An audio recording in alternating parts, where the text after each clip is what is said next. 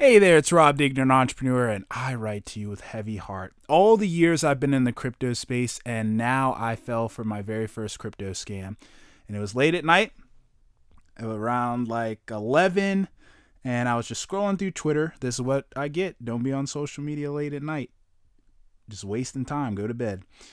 And, I came across an account like this, pretty much looked a little bit more official with the link. I give myself some credit. And basically it was a scam, man. They took me to the site, and it was like, pick one of these wallets. I picked Trust Wallet, and Trust Wallet was not the wallet to trust.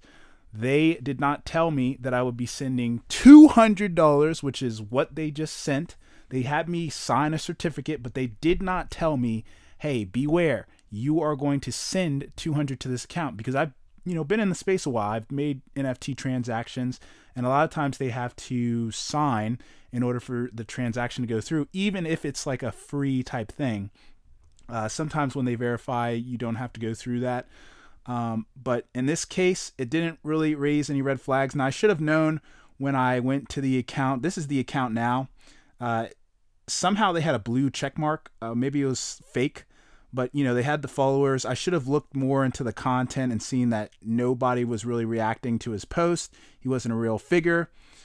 And, sure enough, they caught me. Hook, line, and sinker. $200 loss. I just wanted to share this story. Again, I've been in the space a long time, and this was the first scam I fell for. Now, I'm going to try to make it back through crypto futures and replenish this amount. It could have been a lot worse. I could have managed this better, but there you go. Fell for this guy.